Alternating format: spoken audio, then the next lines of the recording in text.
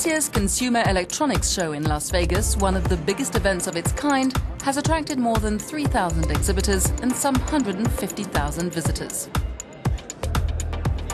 Among the more unusual items on display, this new improved version of the Yellow Jacket stun gun case.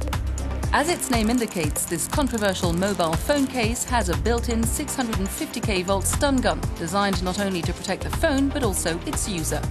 The battery that supplies the stun gun can also provide your iPhone with an additional 20 hours of battery life.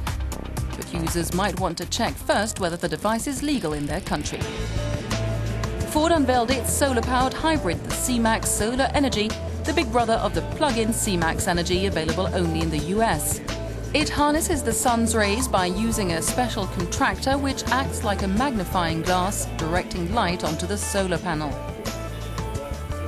We're taking this a step further by saying, well, now we can even take the car and just take it off the grid entirely so that you can power on this C-Max Energi the entire lithium-ion battery by pure free sunlight over the course of a day in the sun underneath our low-cost infrastructure. Something between a golf cart and a minibus, the Navia is a zero-emissions electric vehicle that can carry up to 8 people. Designed specially for pedestrian areas or campuses, it travels at a speed of just over 12 kilometers an hour using laser-based sensors to get around.